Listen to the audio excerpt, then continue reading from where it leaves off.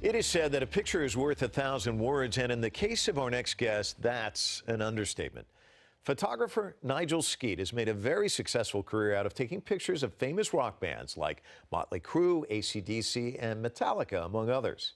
When he became aware of the homeless problem in his own community, he decided to photograph some of them and give them the full rock star treatment. The results were astounding. Attitudes changed, understanding and awareness increased, and a movement was born, the Homeless Rock Star Project. Nigel encourages people to look at the problem of homelessness with a fresh perspective by encouraging dialogue through the project. He's here to tell us what inspired him to act and to demonstrate how conversations can transform lives. We want to welcome you to Full Frame, Nigel. Thank you. What was it like? Because I imagine there's a lot of people who, either want to be rock stars or at least be around rock stars and be able to take, I mean, you sound like you have the dream job. I do. I can be around rock stars and I don't have to fall over. You know? No, but it's a thrill. I mean, as a photographer, or even as just a person going to a rock concert and being in front of the audience, in between the audience and the stage, and especially a big show, and you're right there. It's amazing.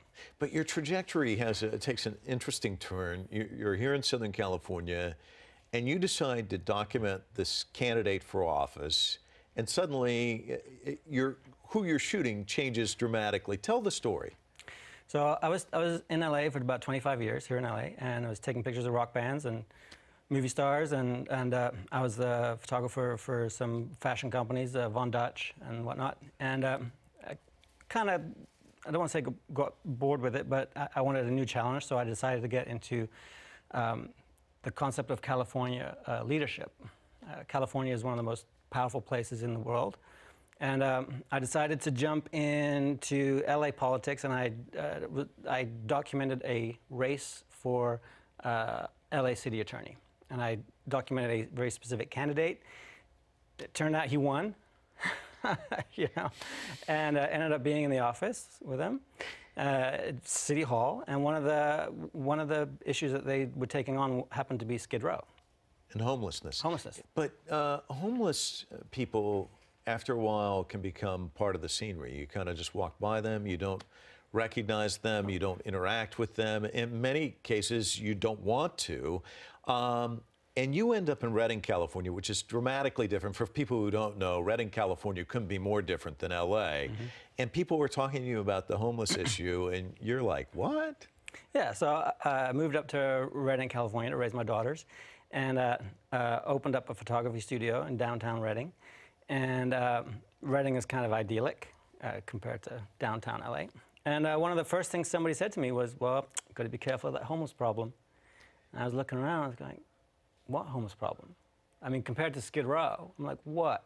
And so it just kind of struck me as a little bit of a bullying process. So I decided I was going to take a couple of homeless people from around the park and bring them into the studio and photograph them like I would a rock star and interview them like I would a rock star. And so the whole idea was just to take maybe 4 or 5 of them from around the corner. And you happen to mention this to somebody at the newspaper, and suddenly it goes one step further, doesn't it? Yeah, there's a great guy up there named Silas, and we were having a conversation about something completely different. And I just happened to mention in passing that I was going to be doing this homeless project, and didn't think anything of it. And next day, well, you're leaving out a key part of this, what? Which is the number. It wasn't 5, was it? It wasn't 5, but so the next day the newspaper called and said, we understand you're doing a homeless project. I'm like, yeah, and well, we want to interview you. I'm like, okay, like, must be a slow news day, you know? So they interviewed me, and Jenny interviewed me, and I had one of those open mouth insert foot moments. She goes, so how many are you going to do? And I said, 50. And I remember when the word 50 came out, I'm like, how am I going to find 50 homeless people? And next day I was on the front page of the newspaper. Celebrity rock star photographer Nigel Skeet going to take rock star pictures of 50 homeless people. And it like freaked me out. I'm like, what did I just commit to? But that same day, I got a phone call from a great guy named Jonathan Anderson, and he's the director of the mission up there. And he goes, I love what you're doing. How can I help you? And I said, send 50 homeless people. He goes, I have 300. I said, send 50. So that's what we did. The other feature of this is the interview. I mean, how do you go about formulating the questions? And going in, everybody has preconceived notions. What did you think you were going to get, and what blew you away? To be honest with you, I had no idea what I was going to get. And I really had no idea what I was doing. And I really thought it was going to be a one-off thing. You know, I simply wanted to create a sense of relatability for the community towards the homeless. Like, let's instead of them and us, let's create some kind of bridge where we can relate to one another. They wear what they wear. We don't change their clothing. They get hair and makeup. Bethany Hill does hair and makeup, and she's been with me since day one. She does amazing. And the whole idea for that was the guys don't really need a lot, like you and me. But some of the women and some of the girls, you can tell, they haven't been pampered or made to feel beautiful in a long time or ever. Okay? To sit in the chair and have somebody fawn over them. And that was amazing. And then we did the photo session. And it was great. You know, I treat them like a rock star, try and pull out their self-expression. And then we did the interview, and at that point it was our crew, or people who were helping me, who were doing the interviews. And I specifically decided when we do the interviews the questions would have nothing to do with why they're homeless, because that's not something we can relate to. So the questions were going to be a very straightforward conversation that you and I take for granted. The questions were a simple inquiry as to who are you. There were questions like, what's your name? Where were you born? What's your favorite movie? What's your favorite band? What's your favorite food? What's your favorite place you've been to? What inspires you? Do you have any interesting talents? Just normal questions. And at that moment, that's when I realized there was some magic there. Because the ones that were actually getting the transformation the most at that point were the ones asking the questions. Right? Because in their mind, they were talking to a homeless person, and all of a sudden, right in front of their eyes, that homeless person, that nameless, faceless homeless person, turned into somebody I have something in common with. That's my favorite movie too. I love that band. I've been there. I can play the guitar too. You know, and so all of a sudden, you saw that sense of relatability just happen. And for those who were participating who were homeless, you could tell right away that they were feeling respected. Right? So that combination there was quite magical. So after that event, I mean, you must have been really high, I would think. You know, like, wow, what have I done here? Talking to everybody about it afterwards, God, I had no idea this person loved this movie. I mean, what was that night like, that first night? I mean, there must have been a high associated with it. After the pictures were done, the same journalist called back and she goes, so when do we get to see the pictures? Are you going to have a gallery exhibition? I'm like, yeah, sure, let's have a gallery exhibition. A gallery exhibition, okay.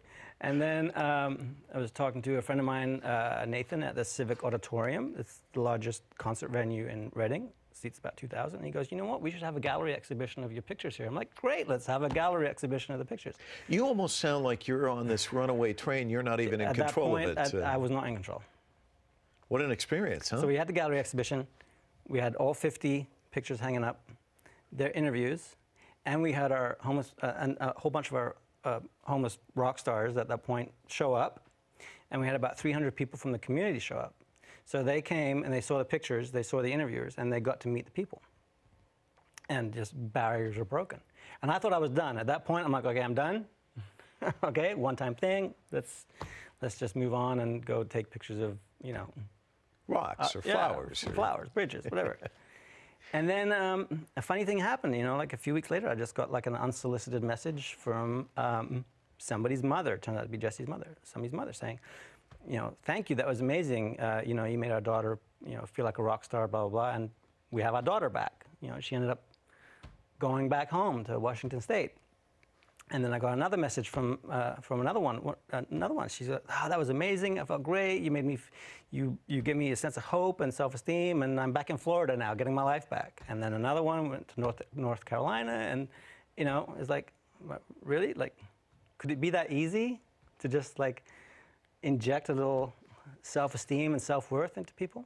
And the answer is yes. It's that easy. That was that easy.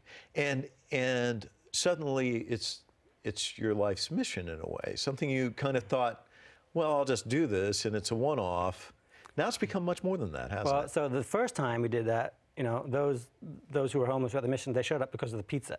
Okay, they're like, they didn't know what it was. They're like, fine, the guy's taking pictures, but there's going to be pizza. Let's do pizza. But after the first 50 we did that, people started asking, so when are you going to do it again? When are you going to do it again? I'm like, what do you mean do it again? You know? So I like, okay, so I set up a second event. By that time, it transformed into Homeless Rock Stars, the actual branding of it, the name of it, and the whole thing just kind of fit. And so I did another event, a little smaller, maybe 20, 25 people. And this time, I actually brought members of the community in to do the interviews. So I brought members of city council, business leaders, TV people, radio people, to come in and conduct the interviews. So when these homeless people came in, they got hair and makeup, chisel away at their defenses a little bit, and then I did my rockstar photo session with them, made them feel good, extract their self-expression, and then they got interviewed, okay? And that was amazing, okay? Because let's be honest, when do you ever see a member of city council asking a homeless person, what's your favorite movie? One of the things our viewers probably are unaware of is this team starts very small. There's you, there's hair and makeup, but now there's a caterer, and that's a key component and a great story. Tell it for us. Yeah, so that's Jesse.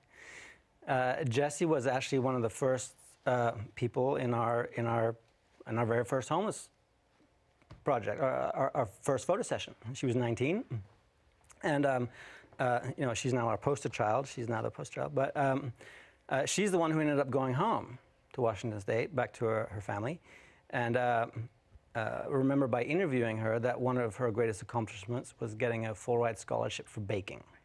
So we just kind of stayed in touch, and when this thing started to take off, I asked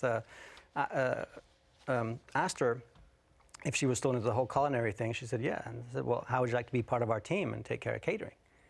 And she's, absolutely. What do you hope to do as far as furthering the conversation on this issue? And what changes have you seen? I mean, we're talking about the changes within, you know, someone who's homeless, but you've changed the community and how they view the homeless too. They're not part of the scenery anymore. Well, that is the key. If you really want to solve the homeless problem, the community is the one that needs to fix it, not those who are homeless. When somebody becomes homeless, they disconnect themselves from the community in a superficial, artificial manner, brick and mortar. The community disconnects them psychologically and emotionally, but yet expects them to earn back that connection, all right? So what we do at our events is really simple, actually. At that moment, we represent the community. Okay, we represent the community, we bring the community in, and it's the whole Rockstar thing. And at that very moment, we actually repair that psychological and emotional connection. Okay, we can repair that right there on the spot. And it opens up the possibility of a dialogue.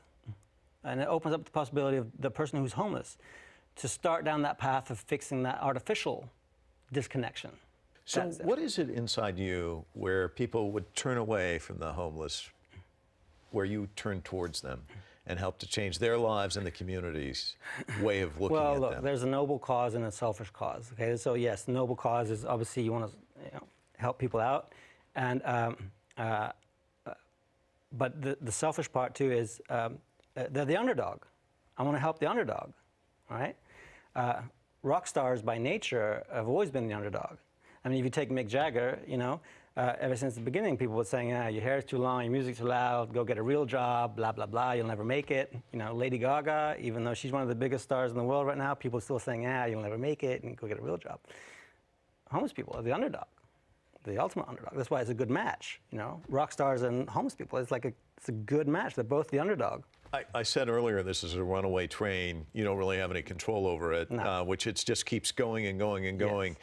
But if you were to look into the future, where do you see it going? So the goal really is to go on tour with this thing and to do one major city, at least one major city every month, at least for the next 2 years. So we have, we want to do Homeless Rockstars events in like Seattle, and Portland and San Francisco. We've been asked to go to Colorado. We've been asked to go to Detroit. We've been asked to go to Florida. People are now starting to reach out saying, "Hey, can you come do this in our city?" So we're like, "Okay, yeah, let's figure that out." So. Well, Nigel, it's been a delight talking to you. Folks in Reading, you're probably not going to see him for a while. He's booked for quite a while to come, I suspect. This is great what you're doing, and the best of luck to you as you move forward. Thank you.